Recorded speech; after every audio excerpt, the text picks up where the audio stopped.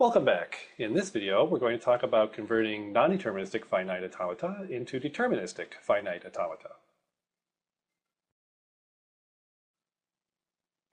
Here again is our little diagram of the pipeline of a lexical analyzer, how one is constructed. So beginning with the lexical specification, we write our regular expressions. Last time we talked about this step, the conversion of regular expressions into non-deterministic finite automata. And this time we're going to talk about this step. And as you might guess, in the final video in this series, we'll talk about the final step, which is the implementation of DFAs. So here's the non-deterministic finite automaton we finished up with last time. And the first thing we're going to discuss today is an important idea called the epsilon closure of a state. And the basic idea of the epsilon closure is that I pick a state, and it could be a set of states, but we'll just do it for a single state. And then I look at all the states that I can reach by following only epsilon moves. And so B is the state that we're starting with, so B would be included in the set. And then there's an epsilon move to C, so C would be included in the set, and there's another epsilon move to D, so D would be included in the set. And so we would say the epsilon closure of B is equal to the set B, C, D. And let's do one more as an example. Let's take the epsilon closure of G. And when we switch colors, I'll do this one, I'll erase that and do this one in pink, or purplish pink. So the epsilon closure of G, well, we have to follow all the epsilon transitions out of G. So H would be in the epsilon closure of G.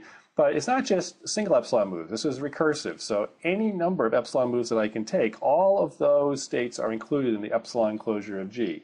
So in fact, I would also be included, A would be included, and B and C and D would also be included. And now, if I look at all of these states that have been colored in the light purple color, I can see that I can't reach any new states from those states using only epsilon moves. And so the epsilon closure of G would be equal to, and now let's write them all out here, it's A, B, C, D, G, H, I. Okay, so that is the epsilon closure of a state. Recall from the last video that an NFA may be in many states at any given point in time. That is, because of the choices it can make for a given input, an NFA may reach multiple different states. And the question we want to address now is how many different states can it be in? Well, if a non-deterministic automaton has n states and it winds up in some subset of those states S, how big can that subset be? Well, clearly the cardinality of that set has to be less than or equal to n. So the NFA can get into at most n different states. Now, if instead I want to know the number of different subsets. Well, how many different subsets are there of n things? Well, that means there are 2 to the n minus 1 possible subsets of n states. And there's something very interesting about this number. First of all, it's a very big number, so clearly the NFA can get into lots of different configurations, particularly one that has a lot of different states. But the important thing is that this is a finite set of possible configurations.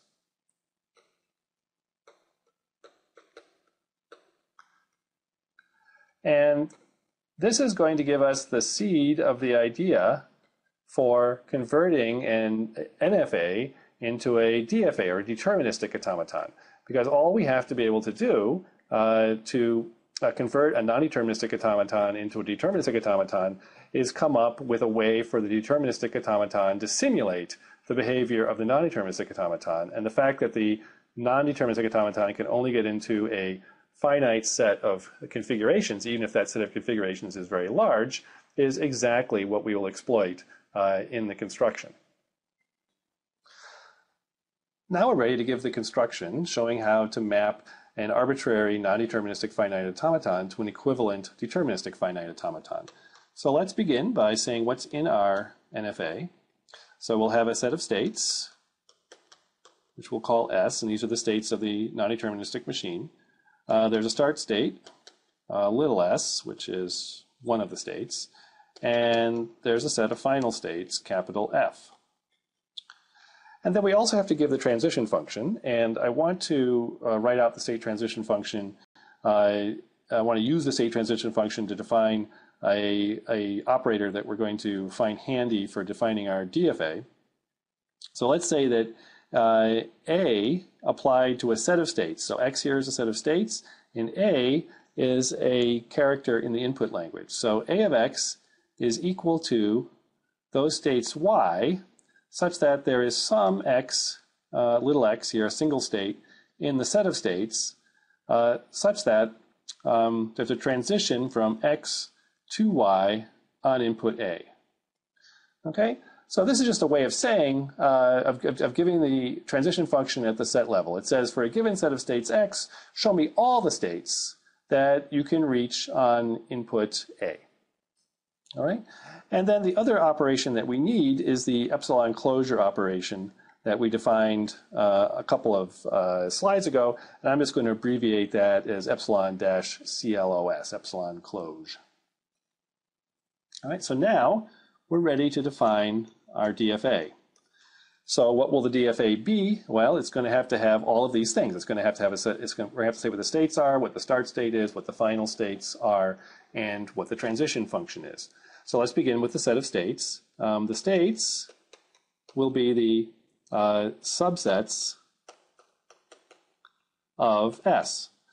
So the states of the DFA will be all possible subsets of the states of the NFA. So there'll be one state of the DFA for each possible subset of states of the NFA. And of course, this is potentially a very big number, but it's still finite. And so we can use that set of subsets of states as the state space of the deterministic machine. So now, what's the start state of the DFA? Well, that's going to be the epsilon closure of the start state of the non-deterministic machine. And if you think about it for a minute, this makes sense. What we want to do is we want to keep track of what set of states the non-deterministic machine can be in. And each state of the DFA corresponds to a different subset of states. So each individual state of the DFA tells us a particular set of states the NFA might be in. Well, which set of states might we be in at the beginning? Well, clearly the NFA starts in its own start state, but then before it reads any input, it can make epsilon moves. And so the actual set of states it could be in before it reads the first input symbol is exactly the epsilon closure of its start state. Now, what are the set of final states? Well, the set of final states will consist of those states X, and remember the states of the DFA are sets of states of the NFA, so that X is a set, and it's going to be every X such that X intersected with the set of final states of the NFA is not empty. So any state of the DFA that has at least one state of the NFA, one final state, excuse me, of the NFA in it is good enough as a final state for the DFA, because remember, the goal of the NFA is just that it has some computation which accepts the input. It means there's some way to get to a final state. And so if any of the states is a final state, we're happy. And we can capture that here by just considering every state that has at least one final state of the non-deterministic machine as a final state of the DFA. And finally, we need to define the transition function. And how do we do that? Well, we need to say that for a given state X and another state Y, when is there a transition between them on some input A? Well, that there will be such a transition under what conditions? And, well, let's write them out. So remember, we're in state X. And what do we need to know? Well, we need to know the set of states that we can reach on input A. And we just defined that. That's A of X. And then once we've gotten to one of these states, once we've seen where we can go from the set of states X on input A, there's also the possibility of making epsilon moves after that. So furthermore, we have to take the epsilon closure of that set of states. Okay? And so we'll say that there is a transition from X to Y if Y is equal to this set of states.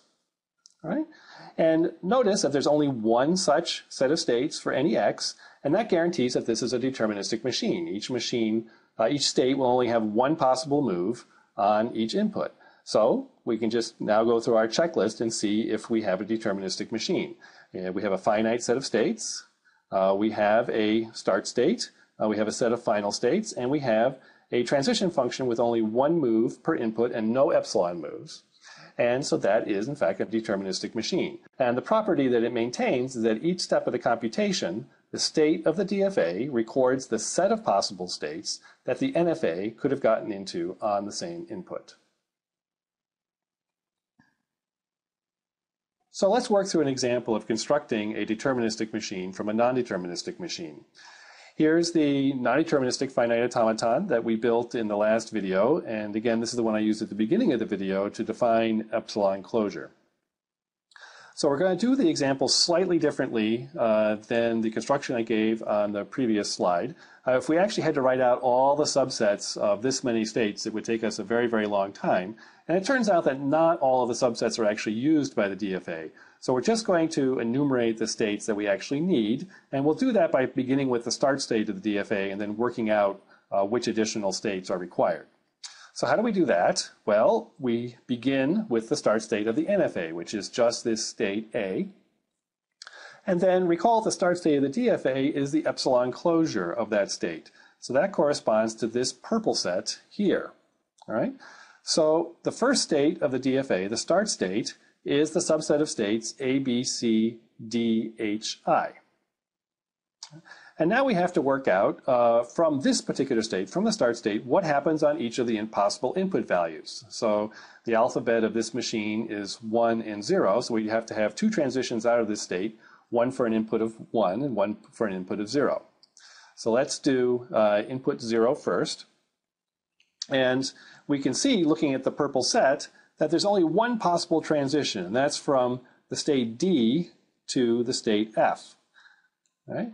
So certainly the state F is included in the set of states that the NFA can reach, but then once we get to state F, there's a lot of epsilon moves that we could take.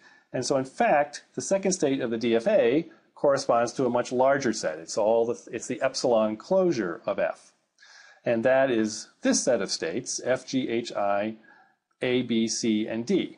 Okay, so this is the set of possible states that the NFA could be in after reading a single 0. Next, let's consider what happens from the start state on an input of 1. Which possible states can the NFA reach? And if we look at the transition function, we see there are two possible moves that the NFA could take. It could be in state C, in which case it would move to state E, or it could have been in state I, that's also part of the purple set, in which case it would move to state J. So there are two possible states that the NFA can get into as a result of reading a 1. And then after that, there's a bunch of epsilon moves that can take place. And in fact, it turns out that after reading a 1, the machine could be in any state except for state F. And that's this set of states. And you'll notice that this particular set of states, the red set, includes the final state of the NFA. So this is also a final state, indicating that after reading a 1, the NFA could be in an accepting state. And so this will be an accepting state of the DFA. Well, we still have to fill in for both of the two states that we've added here, the two states on the right of the machine, what they do on input 0 and what they do on input 1. So let's figure that out. So beginning with the red state, on input 0, what can happen? Well, look, the red state includes state D, and it can move to state F, but we've already computed what happens on the epsilon, what the epsilon closure of F is. That's just the green state. And so if I'm in the red state and I read a 0, I move to the green state. If I'm in the red state and I read a 1, you'll see that both states, NFA states C and I, are in the red set, and so it just takes us back to the red set. And similarly for the green state, if I read a 1, I move to the red state, and if I read a 0, I stay in the green state. And so this then is our deterministic machine. Down here, this is the deterministic machine, and again, it simulates the NFA. So on every move in the deterministic machine, it records the set of possible states that the NFA could be in, and it will accept a string if and only if the NFA could accept the string.